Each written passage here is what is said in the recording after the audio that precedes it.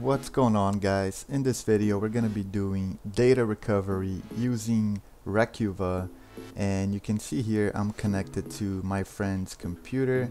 He formatted his computer and by mistake all the files got deleted. So let's go ahead and get this started. Alright, you can see I already have Recuva installed here. Now if you don't have it, you can go ahead and download it for free on their website, which is ccleaner.com/Recuva. So you can go ahead, download it, install it, and this tool is extremely easy to use and very friendly as well with the interface. So let's go ahead and open it. Yes.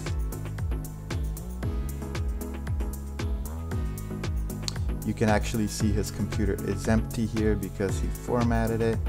Now we'll do next, and my friend specifically wanted his pictures and videos. He didn't want anything else, so I'm gonna do pictures first and hit next. Then you want to specify the location in which you want to recover the files. I will be choosing the C drive, so if you have any other location you can go ahead and browse to that location here. Let's say if it's an external hard drive or whatever the case may be, and hit next.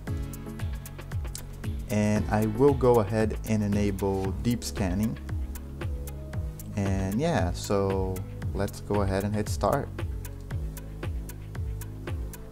As you can see, the data recovery process can take several hours, so go ahead, relax, grab a cup of coffee or whatever, and give it some time to do its thing.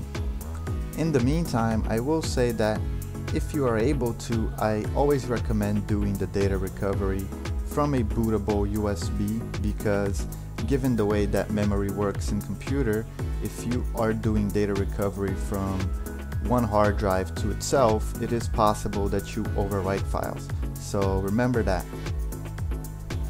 Also, I'd like to point out to you guys that in a recent video I taught you guys how to create a bootable USB containing several tools: Kali Linux, Hiren's boot CD, disk cloning tools, and more.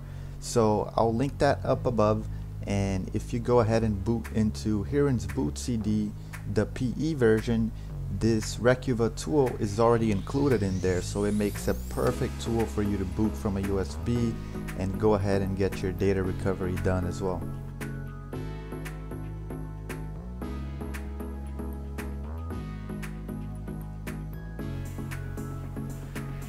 Alright, there we go. You can see once we finish the scan, it goes ahead and finds a bunch of images. Some of them might have a preview available, others not. Now, what we're gonna do is,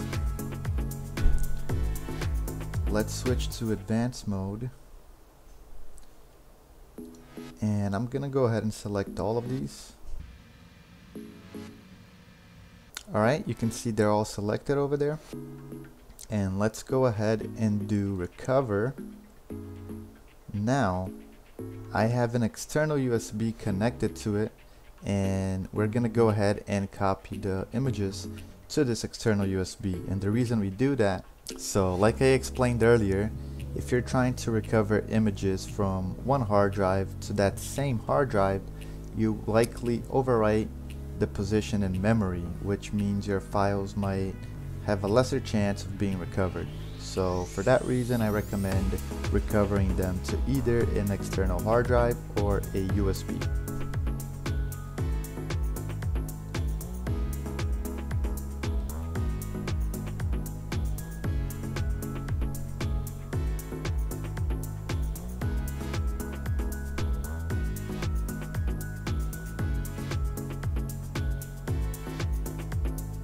Alright, now let's give it some time to recover the files. Oh, what's going on?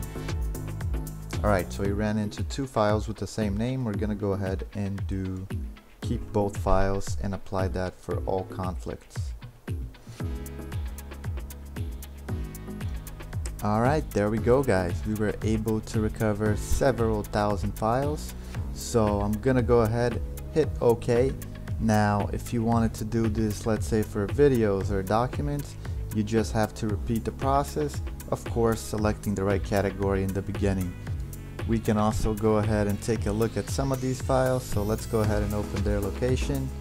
So external Dell 2020. So here we have the files, and yeah, as you can see, we have a lot of these images recovered, and I'm sure my buddy's gonna be real happy. Hope you guys enjoyed this video, and I'll see you next time.